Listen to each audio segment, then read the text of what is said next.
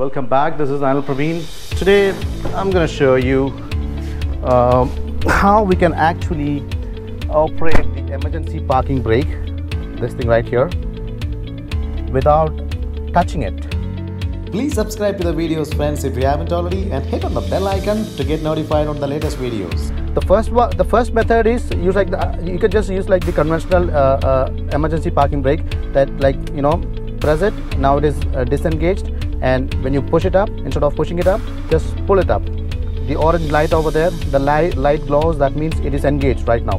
So I'm going to show you how exactly Jeep Compass disengages this emergency parking brake based on your accelerator throttle input. Alright, so just listen carefully.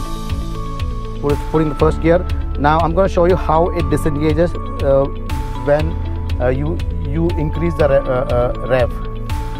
Now it is almost idling at less than 1000 rpm. EPB is going to disengage when I rev to 1500 rpm. Alright, let's check it out. Okay, now EPB is engaged, so the vehicle is not moving. So I'm going to rev up, half clutch. Look at that.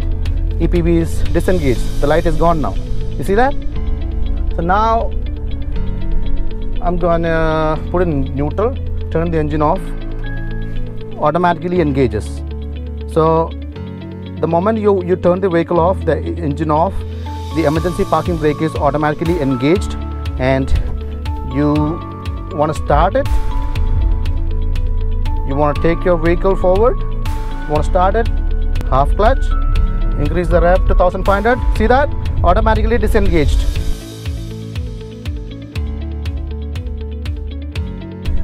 This is exactly what I want to show. So you don't need to touch the emergency parking brake at all. Cool, right? That's what I call a smart emergency parking brake system. I just love this.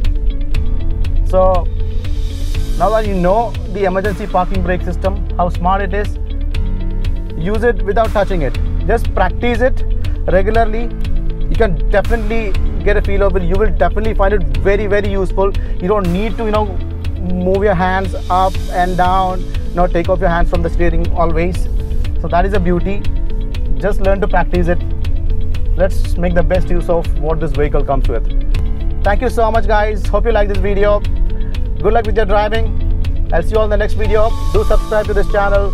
Give a big thumbs up if you like this video. Bye bye.